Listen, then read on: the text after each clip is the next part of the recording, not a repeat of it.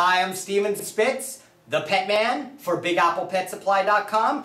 I'm excited to talk to you actually about these brushes. These are the general line of grooming brushes, and they're Bass. This is Bass brush, and these brushes are super eco. Why are they super eco? Because almost everything about them is renewable resource. It's 100% bamboo handles. They're really quite attractive looking. Nicest line of brushes, in my opinion, in the dog industry.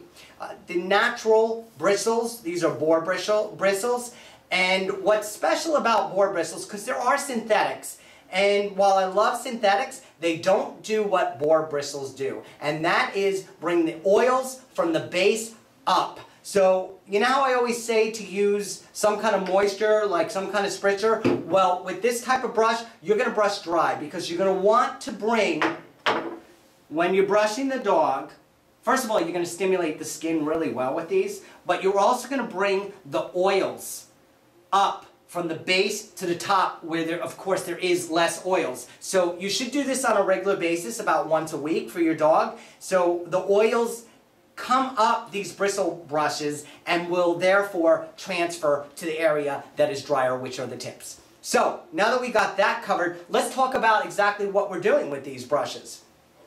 We've got two basic types.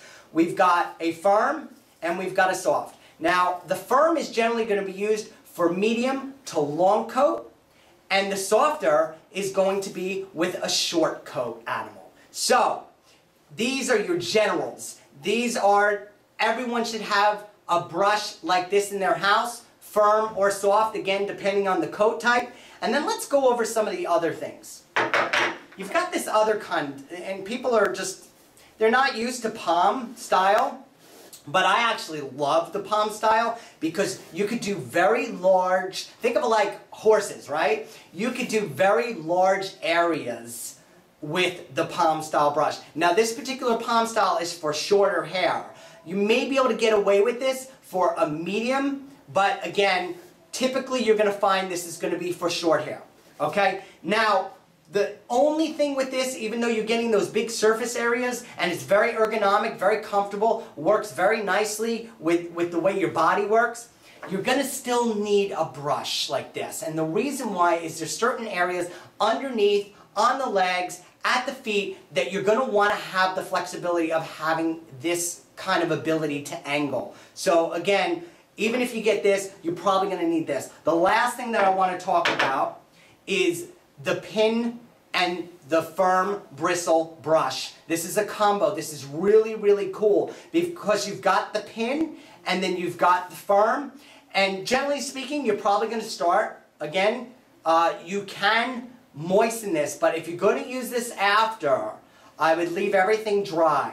So, some pin brushes, I want to mention this because a lot of people don't know about this.